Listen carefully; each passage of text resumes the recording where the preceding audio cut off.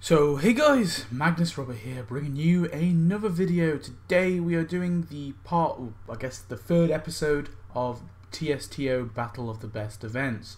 So today we are going to be looking at the Stonecutters event versus Love Springfieldian style. So if anyone doesn't remember or didn't watch the first episode, which I encourage you to watch the first episode, the rules of this are as followed. So it's 5 rounds for each, each versus.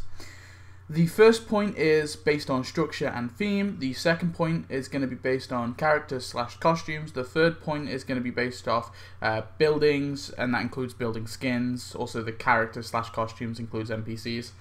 And then the fourth point is decorations, and then the fifth point is just my general it's more of a bonus point. It's just my general reflection on the update and how I kind of see it without looking at the specifics, how I kind of feel about it. So yeah, let's do these two updates. Two very good updates, I want to say. Neither of these updates I don't particularly dislike, but first let's talk about the theme. So with the Stonecutters theme and structure, what is the Stonecutters theme and structure? Well, it's pretty self-explanatory.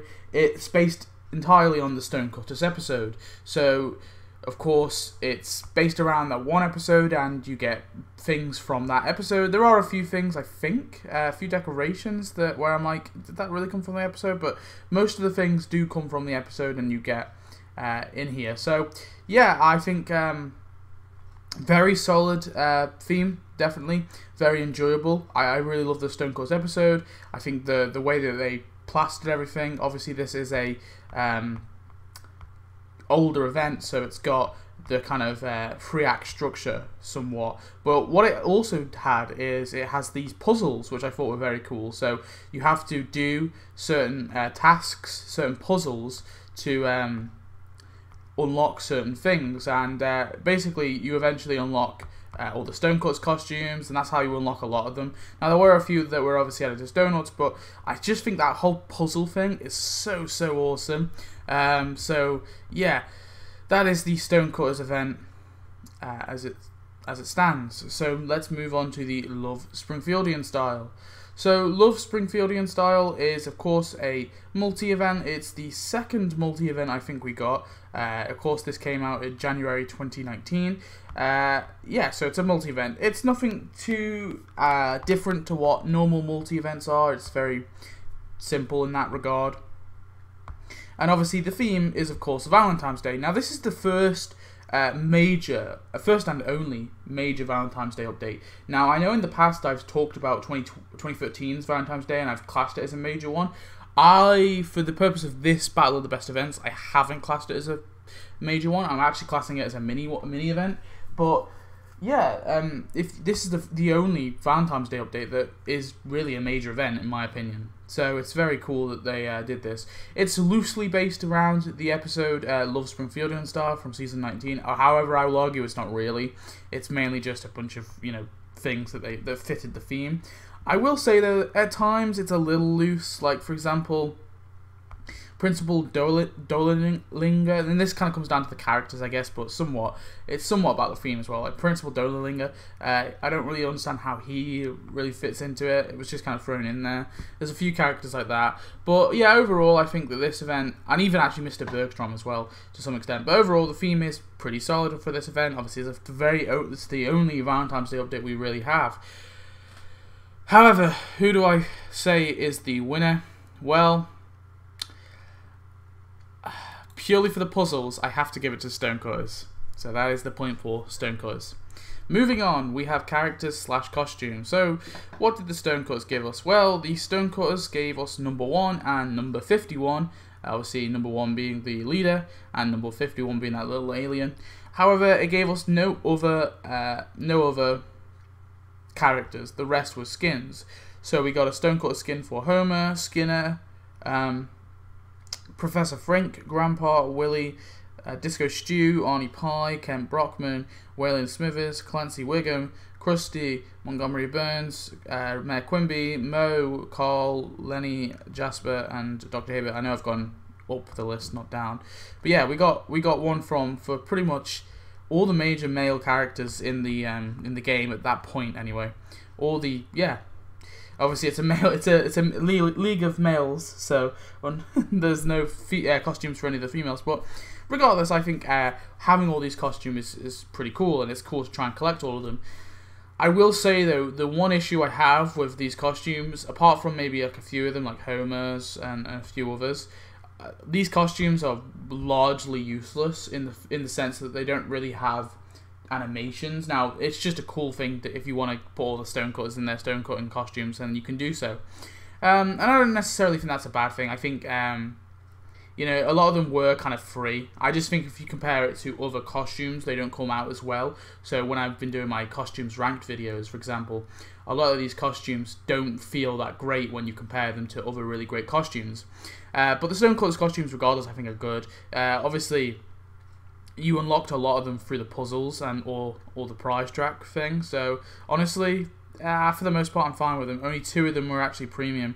The one for Frink, which was 12, and the one for 12 donuts, and the one for Dr. Hibbert, which was 60. The rest were free, all of the costumes, as long as you unlock them.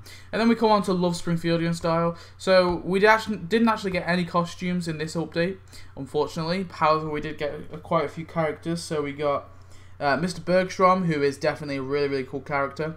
However, I will argue he was a little loose-fitting. Groundskeeper Wilma, kind of a blink and you miss it, but almost one of these Groundskeeper Willie doppelgangers. We got Gender, of course, from the future episodes. Gloria, which is Snake's ex-wife / girlfriend / I'm not even sure. We got Samantha Stanky, who of course is the girl that Milhouse kind of has a crush on. I think it was Milhouse. Principal Dolinger, who obviously I've talked about, the principal for the high school. Nikki McKenna, again one of the kind of another kind of Bart girl relationship thing. Chaz Busby, of course, he's the dancing dude. He's a recurring character in in the later seasons. Nedwood Flanders Sr., of course Ned's dad. Capri Flanders, Ned's mother, and Vicky Valentine. Again, she's quite similar to Chaz Busby, one of these kind of dance people. Performing artists, teaching people.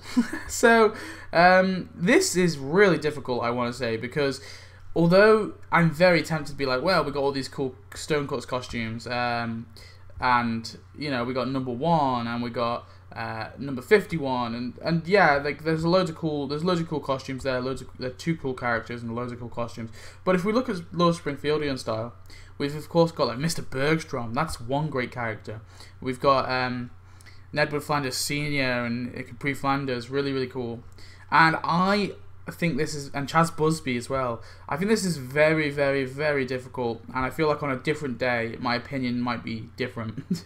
If I was to record this tomorrow, for example, and I didn't record this part, maybe my opinion would be different, but I find this point incredibly difficult. However, purely for the fact that most of them are free, I'm going to have to give this point to the Stonecutters.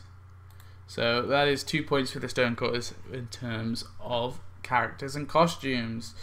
I do want to say though, Love Springfieldian Style is very, very close. I think if they added one more kind of bigger character, for example, I don't know, maybe if they added, if Mary Spuckler was never added before this update and they were to add Mary Spuckler, then this probably would have gone to them.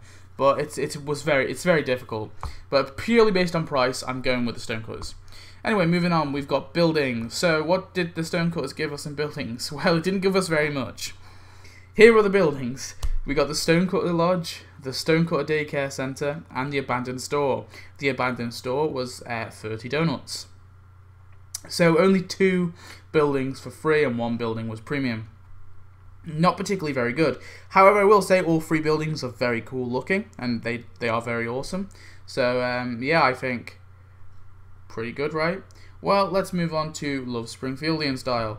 Well, Love Springfieldian Style gave us a lot more buildings than free. We had the Childarium, we had the Miss Tillington's School, the Springfield Planetarium, the Springfield Union Station, Speedy Mart, Joe's Tavern, Shelbyville Elementary, the Future Plastic Surgery Center, Oldie Springfield Townie, Shady and the Vamp, the Springfield Dog Pound, St. Sebastian School for Wicked Girls, Golf and Die Retirement Village, Chaz Busby's Ballet Academy, the CBGB, and Little Vicky's School of Dance. I do want to say the only building that I slightly dislike is the St. Sebastian School for Wicked Girls and somewhat the Dog Pound. All the rest of these buildings I actually really love. I will actually say the Union Station is a little biggest, or I don't know, the Union Station is big, but at the same time it doesn't. I want it to be big, so I'm just going to leave that one. The only two buildings I dislike are the Dog Pound and the St. Sebastian School for Wicked Girls, I would say. Well, I don't even dislike them, I just find them a little bit annoying to decorate. But yeah, some really, really solid buildings. So I don't think there's not really much argument. Just by sheer quantity, Love Springfieldian Style takes the point for buildings. Anyway, so we have to move on to decorations. So with with the Stonecutters event, we of course got the hieroglyphic wall, the tube slide, the all-seeing eye, which does actually earn currency. So although it's not technically a building, it does earn currency. We got the sacred parchment, the chest of sacred artifacts, the money pool, the stone of triumph, the stonecutter table, Satan's anvil, and we got Ark of the Stone Covenant. So very, very, very cool buildings here. Loads of cool buildings. Decorations, I should say. I do think the all-seeing eye is definitely a plus. I probably could have counted that as a building, but even if I did count that as a building, it wouldn't have made much difference. I still would have given it the Love Springfieldian Style. But yeah, some very, very cool stonecutter related items here for sure. Lots of cool stuff. So let's look at the Love Springfieldian Style. So in Love Springfieldian Style, in terms of decorations, we of course got the Welcome to Springfield Arch, the Shelbyville Bluffs, Contraception Overlook, the Quantum Tunnel, Future Limo, the Dining Animals, the Bar Dogs, and the Springfield Skate Park. And I want to say I hate the Dining Animals and the Bar Dogs. Those ones were really annoying. However, I think there are some very cool decorations here. I think Quantum Tunnel is awesome. The Springfield Skate Park I really like as well. Shelbyville Bluffs, although it's kind of like a rock, it fits in very nicely and it makes decorating very easy. Contraception Overlook, I'm a little sick of these kind of hills, but I get them. I get that they have appeared quite a few times in the show and stuff, but I would say that's kind of meh, in my opinion. And the rest are kind of eh. Like, the Welcome to Springfield Arch is very cool to get, of course. But with Stonecutters, I don't know, there's just the Satan's Anvil, for example, that's very cool. All-Seeing Eyes, very cool. The Tube Slide's very cool. Like, I think, I hate to do it, but just purely based on practicality decorations, and I just really love the Stonecutters decorations, so it's going to the Stonecutters. So of course that means that the Stonecutters has won this particular battle. Love Springfieldian Style, I want to say, although it only got 1 point, it was very close, but of course the bonus point I would have also given to Stonecutters, purely just based on time scale. I feel like that point might often favour older events, unfortunately, but it's more just kind of nostalgia, and I kind of wanted it as a bonus point to break things off. But yeah, Stonecutters would have taken the victory anyway, so it's not much of a big deal, so I'll submit the scores, and Stonecutters goes on to the round 2, where I will be versing the Terwilliger update. So, of course, next episode is going to be Sci-Fi versus Superheroes 2, so stay tuned for that. I hope you're enjoying the Battle of the Best Events. I'm very much enjoying doing it, so tell me your thoughts on it, and yeah, I shall see you in the next video. Thanks for watching as always, goodbye.